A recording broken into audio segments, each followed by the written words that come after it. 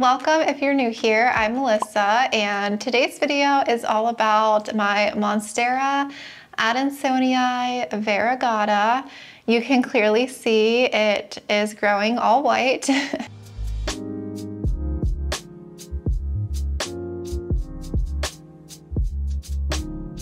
It's kind of funny because normally when you have a variegated plant, you want more variegation, right? You hope to have a highly variegated plant. But in this case, this is too much variegation. We don't want all white leaves because, you know, all white leaves, they just can't maintain themselves. The green parts of plants contains chlorophyll, and that is needed for photosynthesis. So once a plant is growing all white, it's eventually going to brown those leaves off, which it's currently doing. It's eventually doomed, right? So yeah, I don't really recommend this plant, honestly. If you have been eyeing a variegated Adansonii, I say stay away from it. I feel like the plant either reverts, which means the growth no longer produces variegation, it goes back to all green, or it grows like extremely white and highly variegated and really hard to grow. I got mine as a tiny, very tiny plant from Botanica's back in the day. It was one that I really wanted because one, I love Monstera and I love Monstera Adansonii and I love variegated plants. But little did I know this was what was going to happen to mine. So yeah, I'm going to bend you down and I'm going to talk more about how to go about saving this. And like I said, I'm going to completely chop it up and hopefully get a plant growing. We will see. I'm crossing my fingers because this cannot continue anymore. I'm tired of looking at this plant. Okay, I had to change directions. The sunlight coming through my window was super intense. So if you take a look at your vine, my vine is growing like a half moon in a sense, whereas one side has green and the other side is all white.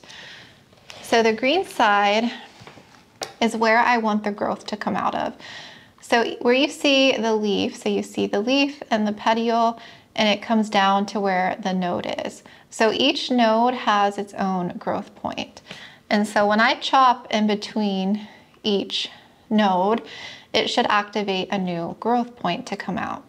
So if that growth point is on the green side, which I want, hopefully the new growth will come out green. If I chop a vine and that node is coming in on the white part, then it's going to continue to grow all white, and that's what I don't want. I had chopped this plant on the pole like this because I was trying to prevent the all white from happening, and it didn't work. But you can see it came out on the wrong side. It came out on the white side, which caused this white growth to happen, and it doesn't have any green, so it is dying off.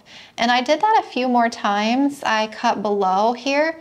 The same thing happened. I had several nodes that tried to activate and they came out all white, and it just died. And it actually died all the way down. It completely just died off and rotted. So I don't even have a plant technically in the soil anymore. It's just like, that's where it ends. So the only roots this plant has is actually in the moss poles. I feel like I am very unlucky in the sense that a lot of the growth points are on the white side of the vine, which is very sad because I don't want the white growth. So this one node here right below where my fingernail is, I don't know if you can see the tiny little growth point. That is where the new growth will emerge once I chop above that node and it activates, which means it'll reroute energy and push that growth point out. So I don't want to cut above here because that means that's going to grow, and I don't want that to grow on the white side.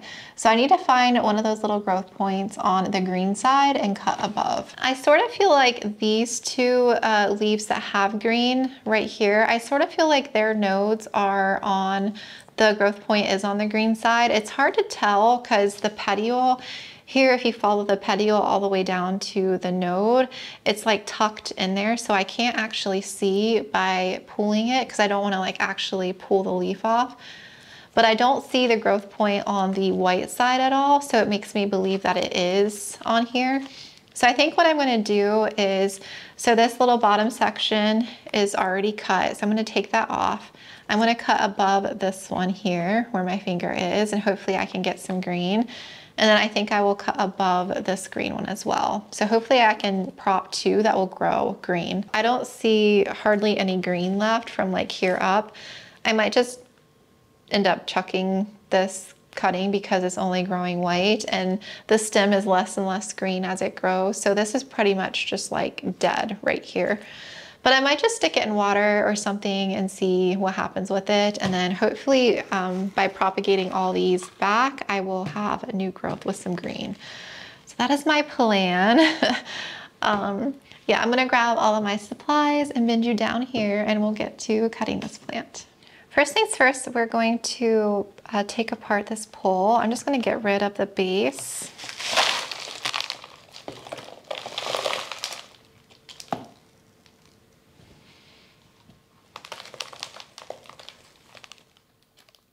We don't need any of these roots anymore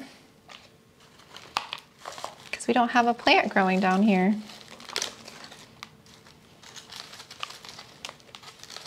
Where I have the two poles connected right here, I'm gonna try and slide this out, but before I do that, or before I can do that, I'm gonna have to cut on the vine. So, the last bit of green that I see on this vine is right here. Do you see that green line right there where my finger is? And then the plant above this leaf here, the vine is completely white. So I'm gonna cut on the vine right here.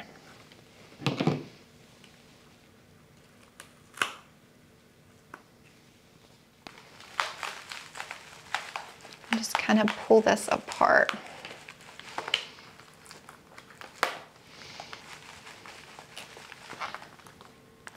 I had to sacrifice the roots on a couple of them. This node here is like growing into the pole, so I can't just like slide it out. So I may have to cut one more time. Or I can just cut, let me cut the plastic piece here on the pole below so I can slide it up. I forgot these things were locked. That's probably why I was struggling to pull it off. Oh, whoops. I have to unlock these.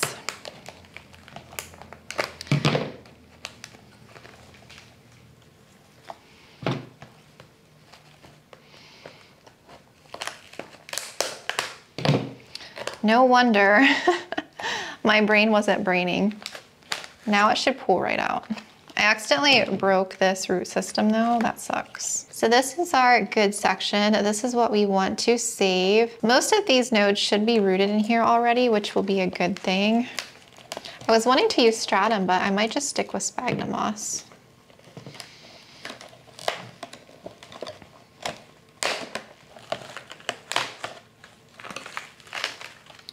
And these ones don't open from the front, so unfortunately, I won't be able to get this out of here that easily. In order to really save the root system, I'm gonna have to take this moss off the roots, which is gonna take a little bit of time. I'm just moistening it. Wet moss is easier to take off than dry moss.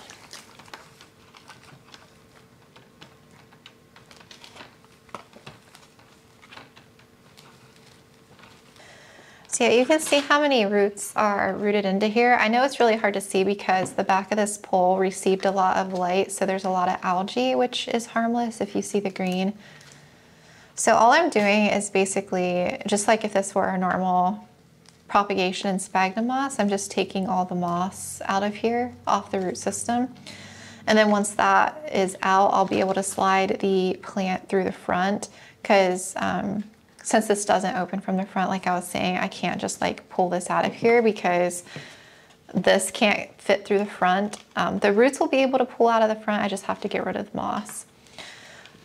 So yeah, I'll probably just take my time so I don't pull a ton of the roots off, and then I'll come back on and show you once I get all the moss off.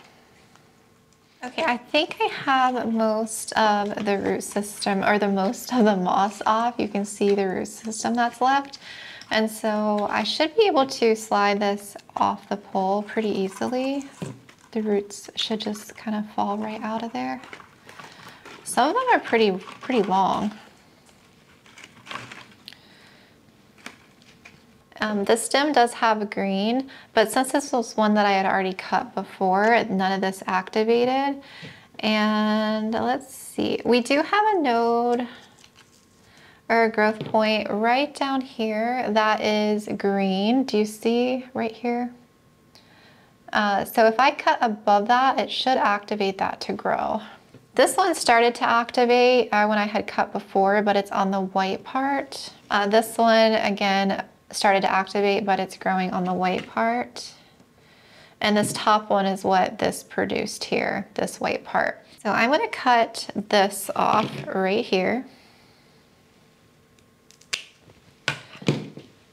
So this plant is a dead plant. And what I mean by that is, so this node here was used to grow this. So I can stick this in soil and see what other growth comes out of here grows. But since these are all white leaves, this plant is just gonna die. This cutting isn't gonna do anything.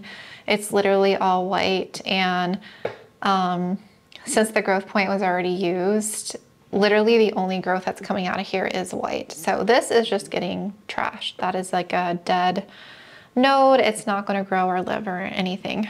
Now, this section, we have a lot to work with here. What I'm gonna do is cut this top section off here. So I have a little bit of green on this cutting, and I have two nodes. I have one here and one here.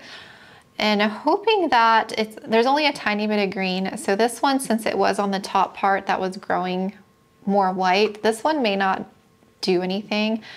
So this is very questionable. I'm gonna see if it grows anything green, but I don't have high hopes for this cutting. I'm gonna cut this bottom one off here. Now this one I have high hopes for. This is our bottom cut, and I believe the growth point bud is on the green down there, and it has a good root system. So I probably will pot this one up and see the growth that happens out of here. I'm gonna cut in between these two nodes here. Now this one has two nodes. I left this one empty because the growth point is on the white side, so that one is gonna be probably no good. But I have hopes that this one on the top one is on the green side, so I have hopes that the growth will continue to grow green. If that one activates and that one is all white, I'll probably just cut that one off. I think I'm gonna leave this one as a two-piece as well. I can't see where the growth point is, so I'm hoping that it is on the white or on the green part. This leaf here is all white, but this one does have a good amount of green. So I think I will plant these three separately, just like so. 1, 2, and 3 cuttings. And like I said, this one, I don't have high hopes for this one, but we're gonna plant this one up anyway and see what happens. And yeah, this one, I just feel like tossing this. This isn't really gonna do anything or survive for that matter. It just has no green to grow from. Especially since I cut the base away, it just literally has no photosynthesis happening on this plant to keep this alive.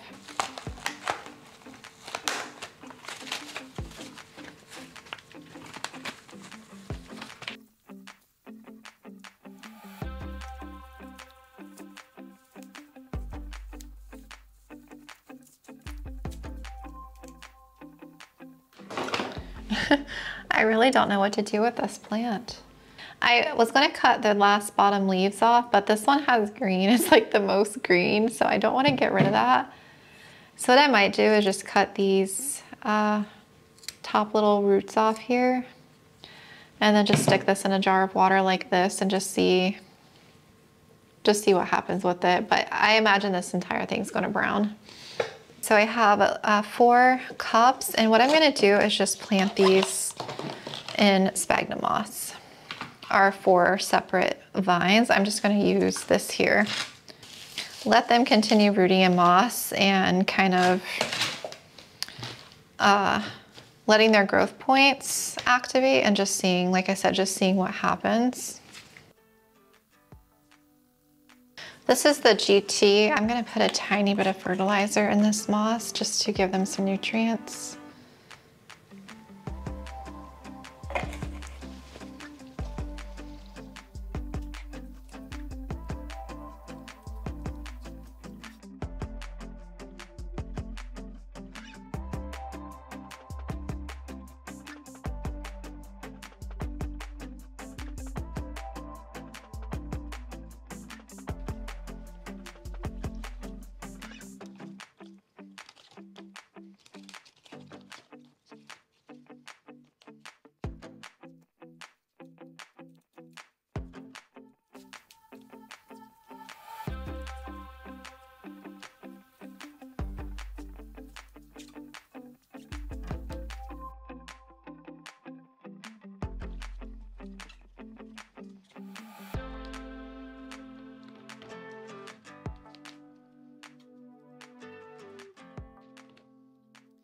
Whoops, I forgot that I had this tiny piece here. The bottom one, this is on the green side and this is on the white.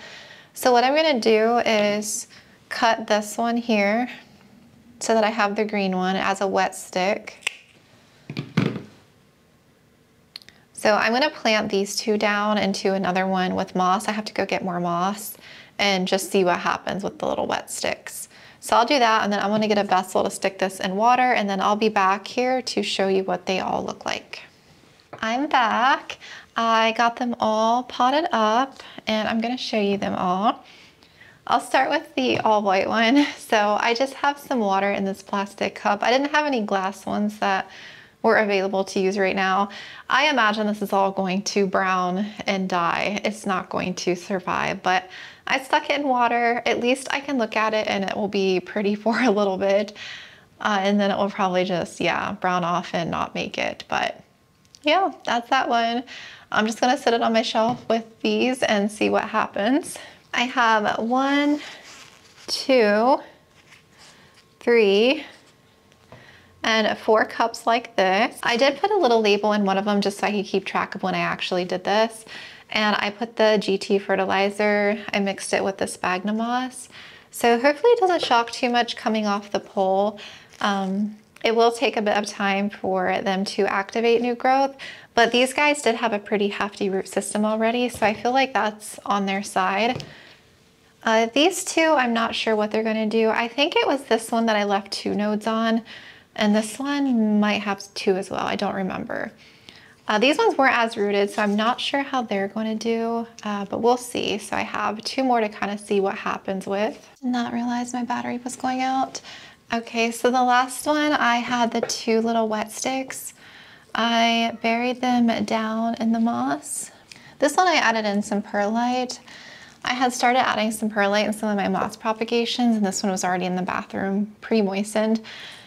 So I might actually cover this so it can hold humidity in. These little wet sticks are gonna need like 100% humidity to do well. So that's the only thing I have to do with this one. So if you are dealing with more variegation or less variegation, depending on like your particular plant, I would suggest chopping back and seeing what happens. I would chop back to where you last see variegation on the stem and actually look at where that bud is, that activation, that growth point is coming out on the vine. Genetics is random, so even if it is on, say like this one, it's on a green side, it doesn't guarantee that it's going to grow green.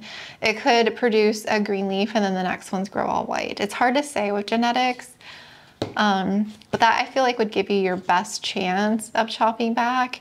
And just keep in mind, plants that are highly variegated need a lot of light because they do have less chlorophyll than plants that are more green. So make sure that you give your plants that are variegated more light, and if it's within the genetics of the plant, it should bring out that color more. So I'm gonna put these under light, and hopefully in some time I can get some growth, some good growth growing.